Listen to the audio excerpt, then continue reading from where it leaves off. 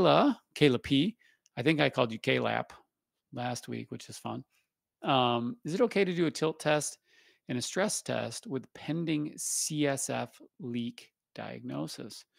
Reason for the question is because cardiology wants me to make sure to continue with the test, but when I contacted the ENT, they had no restrictions. So that's a good question. So with the CSF leak, what you're worried about is you've got just a perforation in that dural system that holds it all in there. There's a pressure amount that comes with that that you want to make sure is reasonable. Too much pressure or alterations in the pressure can be symptomatic. Leaks are tough to find because it's usually just these little pinhole leaks. And actually, tilt table is one of the ways we discover that because you can see what differences change without any muscle contraction in the body when we put you in different positions. Obviously, being able to look at that tilt table response helps with identifying if it's a leak or not.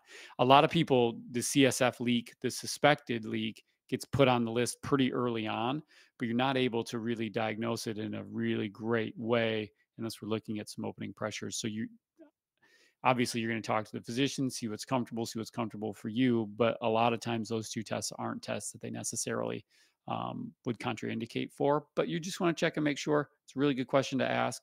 Generally speaking, though, is one that people can do and is actually useful.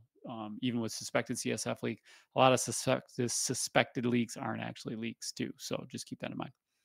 Not medical advice, just sharing some thoughts.